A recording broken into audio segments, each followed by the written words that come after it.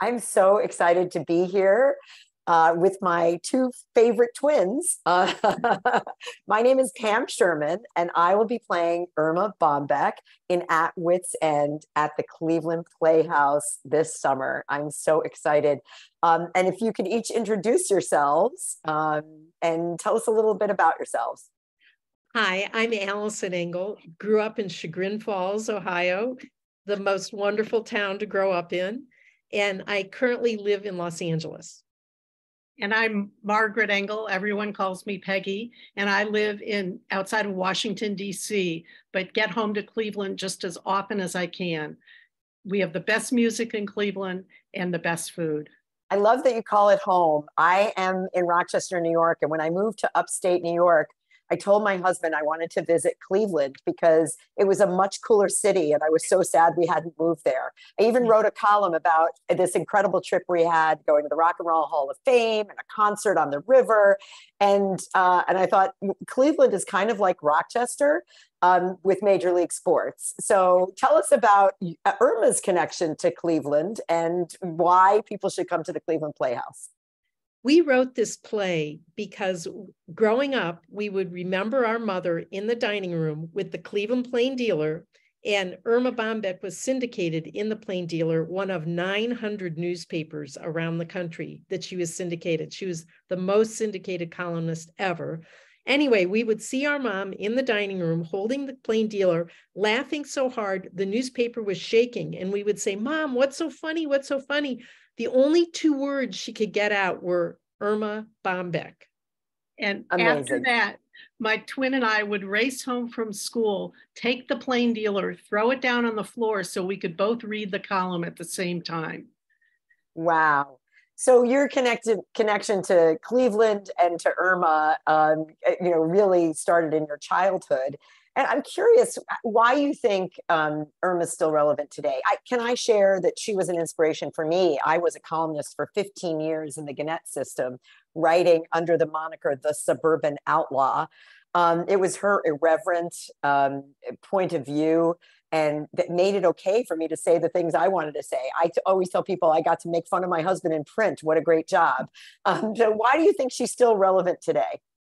Well, Irma is really timeless. And I think that she shone a spotlight on what it was like to really be a mother, not a sanitized wearing pearls and high heels and a shirtwaist sort of thing, but what life was really like. And boy, did people respond to that. And people will always respond because we always have kids in the world and moms. And here's a bit of Irma humor. She said, "When my kids become wild and unruly, I use a nice, safe playpen. When they're finished, I climb out." And that's how she was. And, she's from Dayton, Ohio, so she has real strong Buckeye connections. And the Dayton Daily News, of course, was a huge proponent of hers. And I think because she talks about family life, what goes on behind closed doors. And that is what is ringing a bell then and now about Absolutely. her. I think also she's still relevant because she really made a difference sharing the stories of women who didn't normally have a voice. And, I think about even today, there's people who are making the case for paying women in the home for the work that they do and the value that they provide. She made them feel respected while also sharing with heart and humor their true circumstances. And for me, that's what made her so special. And what I love about playing her is that I think, she speaks, she's relevant to me as a quote unquote modern woman in the workforce, because I totally agree with her point of view about feminism and equality, and that awakening in her is really, really special. And although she did do a lot of poignant, serious columns, let's just face it, she was darn funny.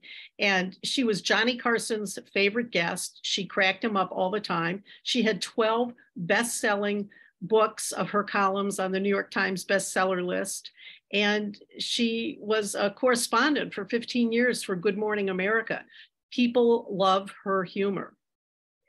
Even today in Dayton, every other year, there is the Erma Bombeck Writers Conference, and humor writers come, and prospective humor writers come from all over the country and go for I think it's a 1 week long seminar it's just a spectacular conference, and it is sold out every year. So instantly, she is as relevant today as she was when she was writing in the 60s. So here's my hope. Given that they literally sell out in 20 minutes, my hope is now that you all know about At Wit's End and Erma Bombeck, and you've met the incredible playwrights, and you can come see me every night, that you'll all come and we'll sell out in 20 minutes too, right? Wouldn't that be awesome? That's right. Yeah.